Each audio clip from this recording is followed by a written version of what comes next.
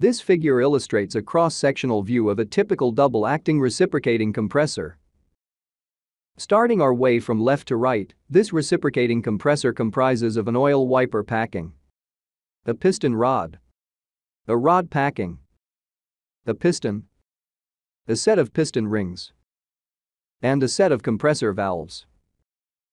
The mechanical component highlighted here in yellow is the compressor cylinder.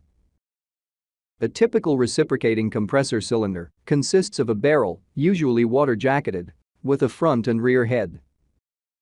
In some designs, the rear head is an integral part of the cylinder barrel.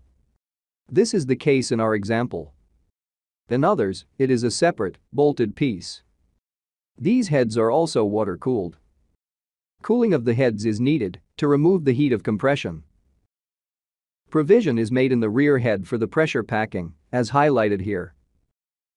Suction and discharge valves are installed around the barrel, but in some designs, valves are installed in the heads. Compressor cylinders may be single or double-acting. In the double-acting arrangement, as in this example, the compression of the gas is carried out on both sides of the piston. In the single-acting arrangement, the compression of the gas is carried out at either the head or the crank end, but not both. Keep in mind that all cylinders can be modified to provide capacity control or to provide openings for clearance pockets, as well as internal plug unloaders. This will be discussed in detail further ahead in the compressor capacity control section.